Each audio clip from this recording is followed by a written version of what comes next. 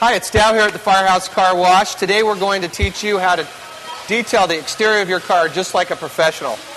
In setting up for that, we always want to make sure we've got the car in a good location. Today we're going to be working on the outside of the car. We want to make sure that it's in the shade, or that at least it's cool to the touch. Direct hot sunlight is not the place to detail the exterior of a car. So if you don't have a garage or a tarp or a shade, you can get underneath.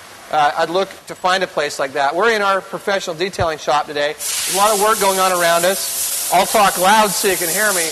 We've got this black car because it best represents the probably the most difficult cars for us to care for and take care of is a black car. They show every scratch, every swirl mark, every defect in the paint is amplified in a black car. So as we do this today, give you an idea as a viewer what we need to do to care for it. But always get your car in a good location where you have plenty of room. You're going to need probably electricity.